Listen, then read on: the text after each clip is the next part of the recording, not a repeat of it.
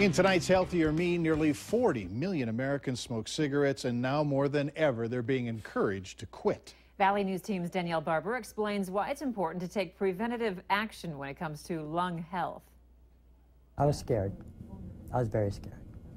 I thought, oh my God. Renee Buckman is a former smoker. Her doctor urged her to get a lung cancer screening, which she now credits for saving her life. Without the screening, I wouldn't have known, and now that they did find it, I got it at a very early stage. The screening is aimed at current smokers or former smokers who have quit within the last 15 years, between the ages of 55 and 77. The sooner you quit, the better, but just because you quit doesn't mean you're not at risk for lung cancer.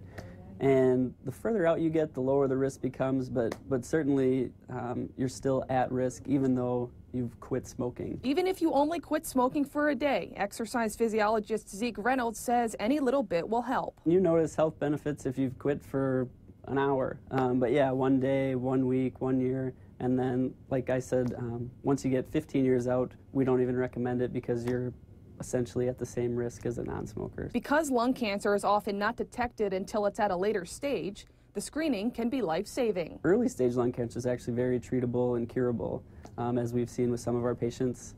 The later it gets, obviously, the more difficult and complex it becomes to treat. People that have lung cancer, they don't know it until it is at a bad stage, and because there's no pain.